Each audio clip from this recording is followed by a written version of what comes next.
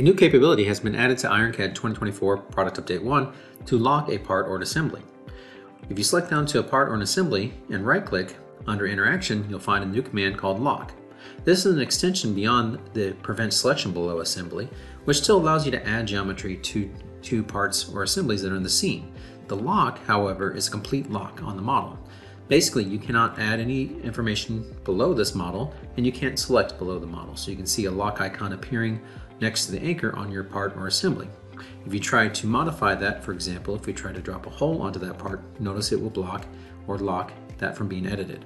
So that's what the lock command can allow you to do. However, you can still use the geometry for reference. For example, if we wanted to add a fastener to our model, we can still select down to our model edge and drop another feature onto this. For example, we're going to drop a fastener here with a different length, maybe some more threads per inch on that, and add a nut and a washer to this model and hit OK. That can still be added to the model. However, it will not go below this particular assembly. It adds it to the assembly above it inside of the tree.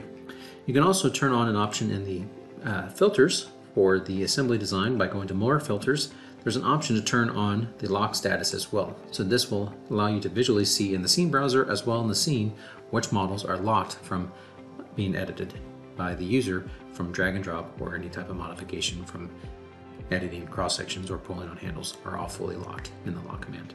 This is added in Product Update 1 for 2024.